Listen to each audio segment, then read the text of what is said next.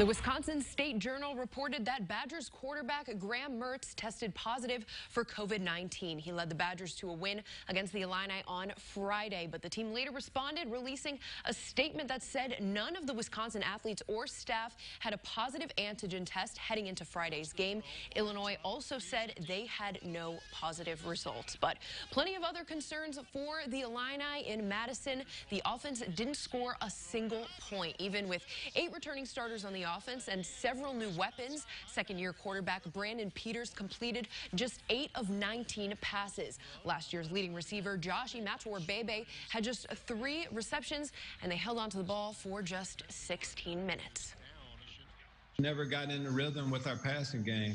I mean, the running game can help that an awful lot, but I thought we had some moments where you know, as we go forward, we got to be able to complete more passes than that. Simple as that.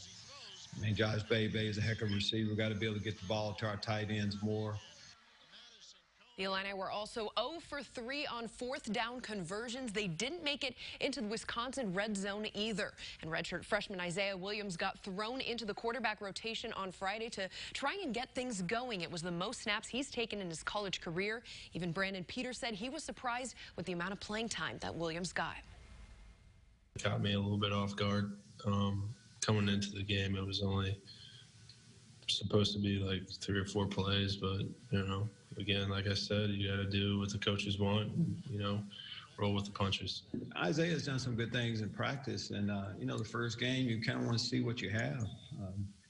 It's just kind of tough duty when you come in like that, but first bit of action for him, you know, that's the start.